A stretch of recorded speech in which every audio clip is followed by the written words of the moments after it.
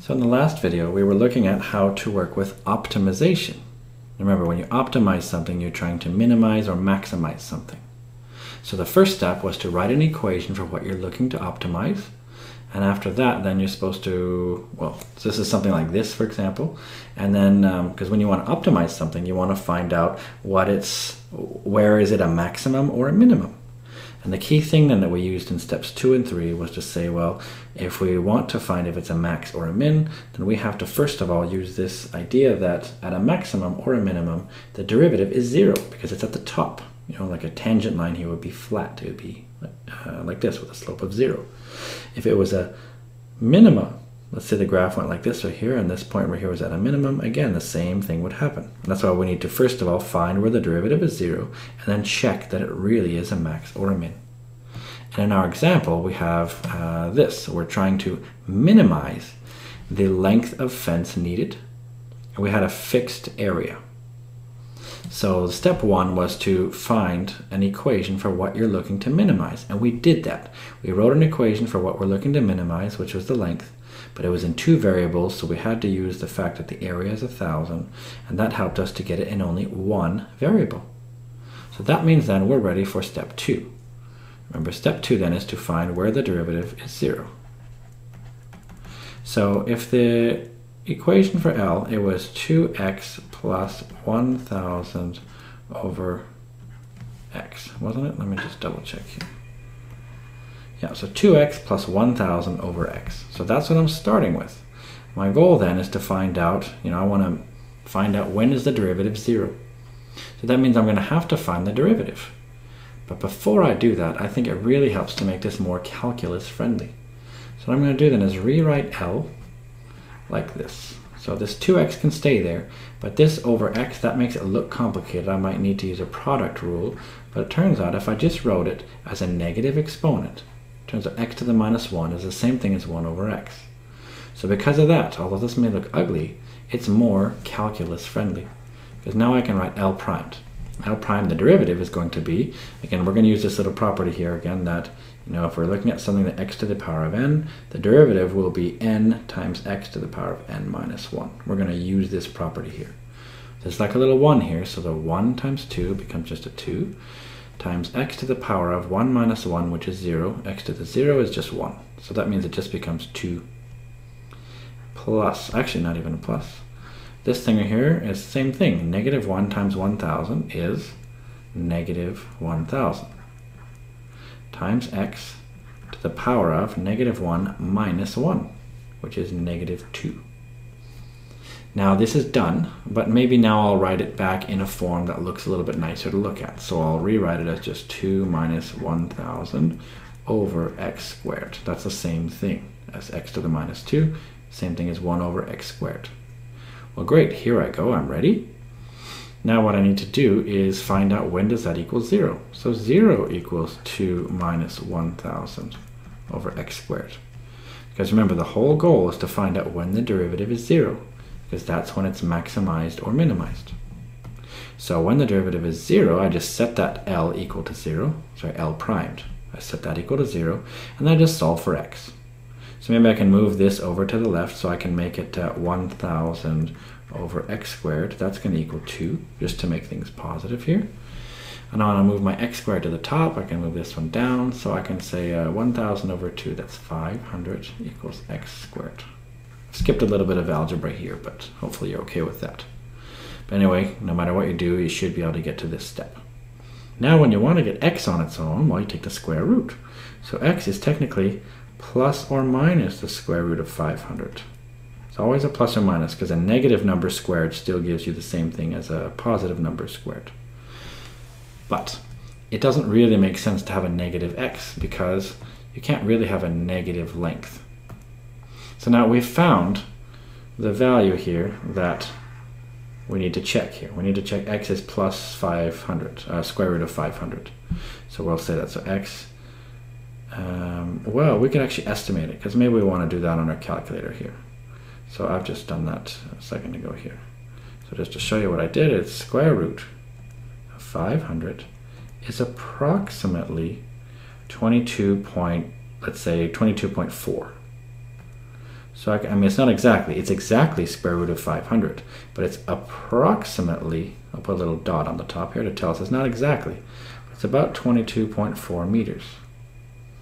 Now the thing is though, we have to do step 3, which is to check, is it a max or a min? And we have to make sure that it's correct.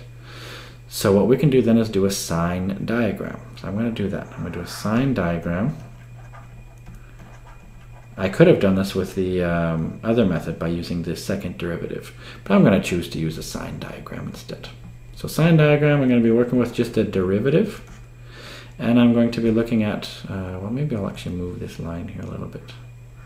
I need a little bit more space here. And what I'm going to do is maybe write this in, yeah, I'll do it in blue. So I'm looking at this point, x is square root of 500. That's really what I'm looking at here. That's what I want. This is, let's say, 0. So this is the dotted line. I'm trying to look to left or to the right of this to see what's what. So maybe it helps to have an equation written again for my derivative. My derivative is right over here. It's 2 minus 1,000 over x squared. So if I want something less than square root of 500, I don't know, I can make it, let's say, 1. Let's just say I pretended it was 1. That's an easy number to look at. So let's say I made x1. 1 squared is just 1. 1,000 over 1 is just 1,000. So 2 minus 1,000 will be some negative number. And that's all I care, is that the derivative, whoops, I said negative and I wrote positive. That was silly. So it's some negative number. And to the right of it, let's see what happens then. What if I make this, I don't know, 100, let's say. If I made this value right here 100, well, 100 squared is 10,000. And 1,000 over 10,000 is some small decimal. And 2 minus some small number is going to be still a positive number. So this is a way to just see then the derivative then will be, well, negative over here. So that means it's decreasing to the left of this point, and it's increasing to the right. So something that's decreasing might look like this. Something that's increasing might look like this. Therefore, this thing is a minimum. So I can say that therefore x equals approximately 22.4 meters is a minimum. Is that what we wanted? Let's go back and double check. We wanted to minimize our costs, therefore we want to minimize the length. So we have indeed found the value that we were looking for here. We found exactly what we wanted here. We found this value right here. So then maybe let's take a look at it and use it. So what we can do then is if x equals 22.4 is a minimum, maybe I need to know y. Now the equation for y went like this. We actually did it over here. We actually used it. We said y was 1,000 over x. Therefore, y is going to be 1,000 over the square root of 500. That's the exact value. Let's maybe write it down the approximation here. So if we do that, we can say 1,000 over the square root of 500. Close the bracket. Oops. I actually didn't want that. I want to delete this and go to the right. Go to the right. Just to absolutely make sure I've done this right. There we go. So we get about 44.7.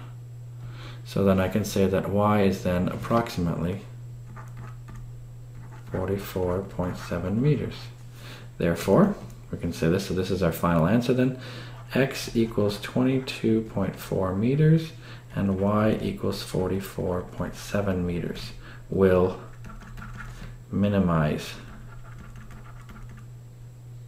Oops, I didn't spell it right today. Will minimize the length of fence and therefore the cost. So that is what we really needed to do here. So therefore the costs. That's sort of our final answer. Those are the dimensions that would actually work best. So that means then, if we go back to the original example here, so 22.4, if I made this value 22.4, I made this value 44.7, turns out this would still give us, well, remember, I'm approximating here. Because if you multiply, then you won't get exactly 1,000 because I've estimated here. But if you made this square root of 500 and you made this 1,000 over square root of 500, it'll work out precisely.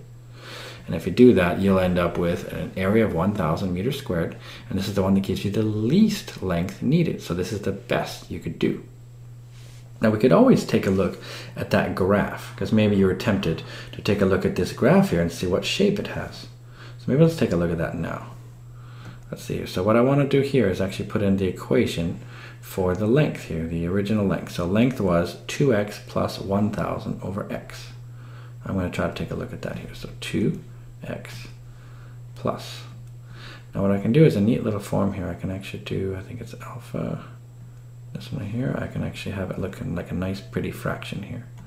1,000, ooh, doesn't that look nice? Over 1,000, over x. So 2x plus 1,000 over x, and I press graph. And here's the problem. It just looks like this. What I need to do then is take a look at my window and make sure I'm at the right, looking at the right place here. Now what I could do is, I know that I have to make this a little bit wider. And maybe I want to actually make this thing here a little bit further. It turns out if you mess around with it a little bit and you make this, I think negative 400 worked really nice. And 400. I think I remember it was something like this. Let's see. Oh yeah, there we go. That looks really nice. So this is what it looks like here. It goes like kind of, and then over here like this. So this is actually what we call, this is an oblique asymptote, but we don't have to worry about that. This one right here, then we can see, so it goes something like this, something like this. Now remember, we said that x had to be positive, so we can pretty much ignore this. That means we were just finding this value right here of the length. So see that right there, that value was 22.4. That's what this x value was here. So just so you can see at least that you can actually look at it with a graph. If you're allowed a calculator, you could have easily just done this and asked your calculator for the minimum. That's how we can deal with optimization questions.